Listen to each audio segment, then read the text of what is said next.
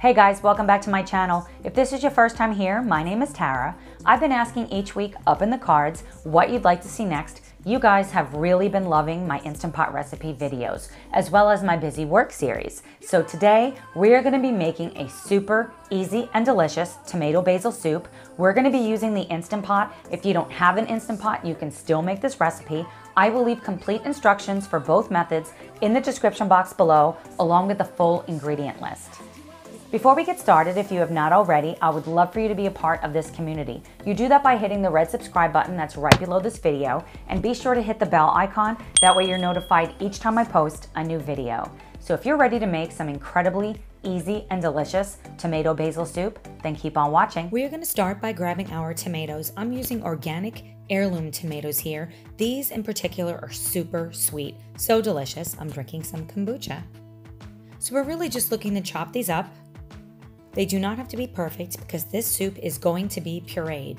Tomatoes are such a wonderful source of calcium, potassium, and phosphorus. If you can't find fresh tomatoes, you can use canned, although I highly recommend using fresh if you can find it.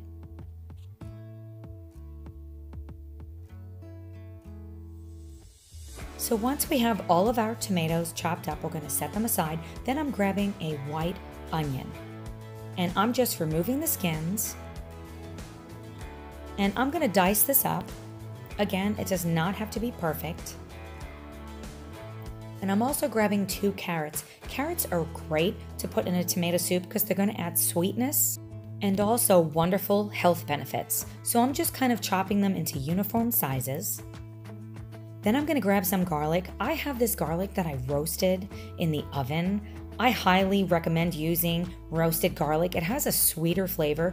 If you don't have any roasted garlic on hand, you can use just some fresh garlic, maybe about 4 to 6 cloves. Then we're grabbing our Instant Pot, setting it to saute on high. Once it's hot, we're going to drizzle in some olive oil. Then we're going to add our onion, our carrots, and we're going to just give this a nice stir. Get this going first.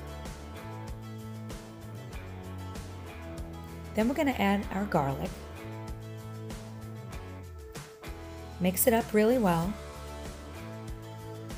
Now I'm adding some tomato paste. I love to add tomato paste to tomato soup. It gives it a whole other depth of flavor.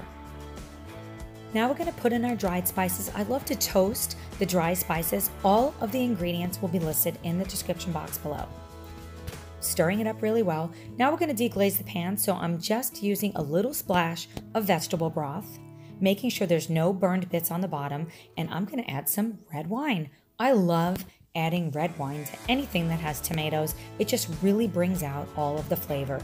And now for our secret ingredient, we're going to add some brown rice. Brown rice is going to help to thicken this without adding any starches. Then I've added my tomatoes, all of my vegetable broth, giving this a really good stir.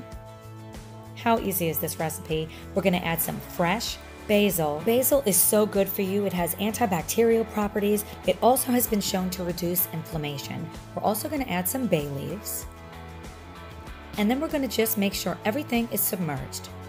We're going to grab our lid, making sure the silicone ring is on.